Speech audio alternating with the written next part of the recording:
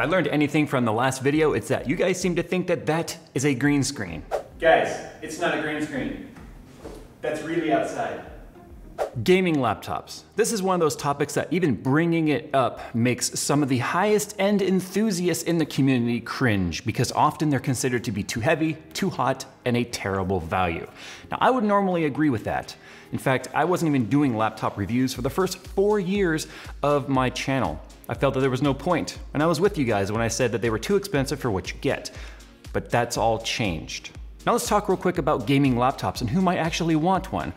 Maybe we should start with, what is a gaming laptop? Well, typically gaming laptops just have discrete graphics. It's the only thing that really makes them different. Usually they have a little bit faster CPUs, maybe a little bit of overclocking available to them, but usually they're pretty locked down and very limited. Now that's where this comes in. This is MSI's new flagship, the GT73VR Titan. I've been using it now for about 4 months. I told the company that I was going to be doing some extensive testing on this in all sorts of environments, including traveling, and I wanted to get a real hands-on experience with this without just playing around with it and then saying, oh, yeah, this is a gaming laptop and this is how it performs. I actually rendered all of my CES videos on this guy. I rendered my video from San Francisco on this guy. And so far, since I've been here in the office, the only computer I've been using is this guy. Now, the only person I could really see wanting this level of power in a laptop would be the traveling power user. Now, that's what I used to do for my company. For almost 10 years, I worked in IT. I traveled to our various satellite offices and our customers and clients that we service, sometimes on the road up to 3 weeks at a time.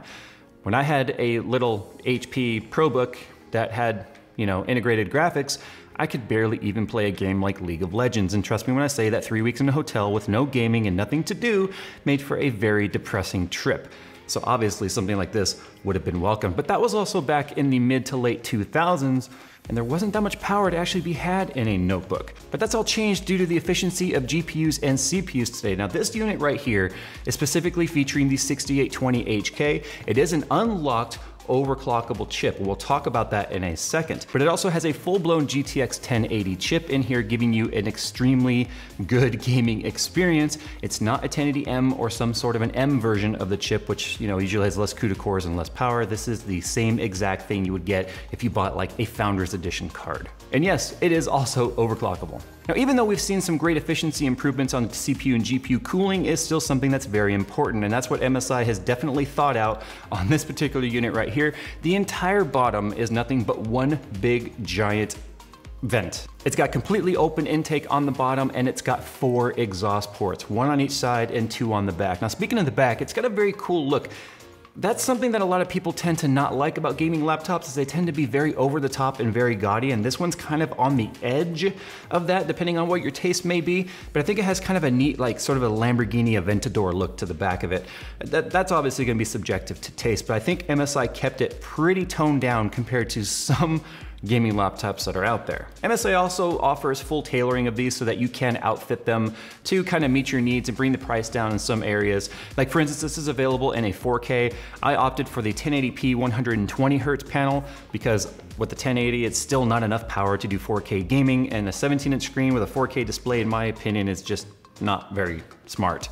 So the 1080p 120Hz was perfect, especially for gaming, and the 1080 has no problems keeping up with high frame rates and very smooth G-Sync 120Hz, because this is also a G-Sync panel. It also has an SSD RAID setup in here, as well as an SSD main drive, so we are getting extremely fast performance on this thing. But if you don't want all that, of course, you don't have to configure it that far up. Now, it also features the SteelSeries keyboard in here, so it's got LED lighting. You can configure them by zones or individual lights, however you want to do it.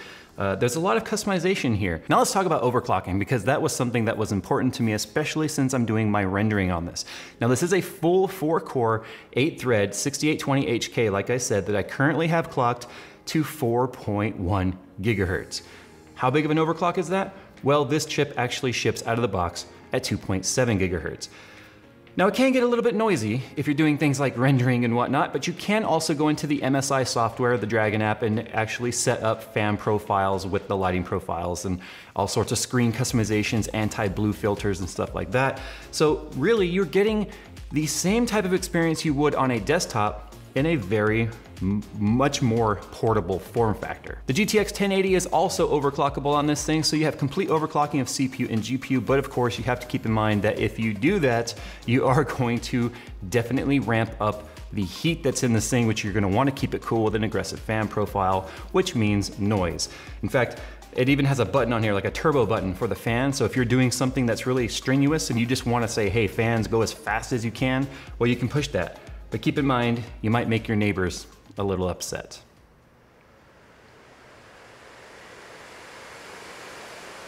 It kind of looks like a jet in the back.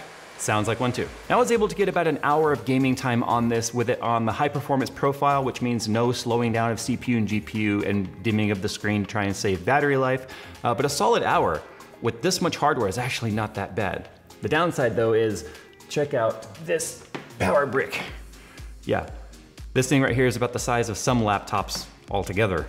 It definitely weighs a few pounds as well, so that's something to keep in mind. Yeah. Now the cool thing about this having a full-size GTX 1080 GPU in there is that pretty much any game I play with the 120 Hertz 1080p panel is pretty much locked at 120 FPS. The G-Sync in there does a great job of keeping the frames really smooth. I play games like Grand Theft Auto 5, Rise of the Tomb Raider, Diablo. Of course, Diablo is not very demanding on games, but any game I threw at this, it had no problem whatsoever just churning out the FPS and giving me a very usable experience. Oh, I say usable, man, it was a damn good experience. 120 FPS locked on most games, but even a game like Grand Theft Auto 5, like I said, a lot of CPU usage in that game, has no problem keeping up whatsoever. I definitely wouldn't recommend though putting this on your lap if you still value maybe having kids in the future. It gets a little hot at times. Now there's one thing I want to talk about real quick that you should probably keep in mind on a laptop this size, and the size of the vents right here in the back of the laptop. They're big enough for small objects to kind of work their way in there if you have any sort of debris or anything in your backpack. See if you can hear it. Oh, one just fell out. Okay, that's good. In my backpack, I left one of those little, I didn't see it, in the bottom of those little silicone packs that are designed to kind of like, I guess, absorb moisture or whatever they're there for when they're in shipping. It broke open, and then all those little pellets went in here.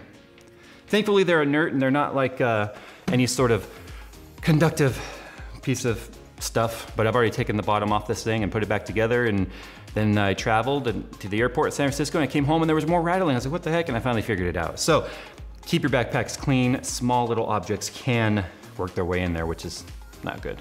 So anyway, guys, tell me what you think about gaming laptops in general. I know they're typically a love it or hate it type of product. And typically the only people I find that actually appreciate them or understand their purpose are people like me who are power users who travel and want the power to go with them at the sacrifice of weight, noise, and a little bit of extra heat. This guy right here is definitely giving you desktop performance and something that can fit in your backpack, which I think everyone should appreciate, but it's not cheap. I mean, these can go up to, well, almost endless, but this one right here is about $3,200. It's not cheap. Now, in the 4 months that I've been using this, I have not experienced any sort of weird issues with the hardware itself. I've really put this thing through the paces. I overclocked it on day one. It's been running a full speed overclock nonstop. It's sitting here right now at the desktop at 4.05 gigahertz.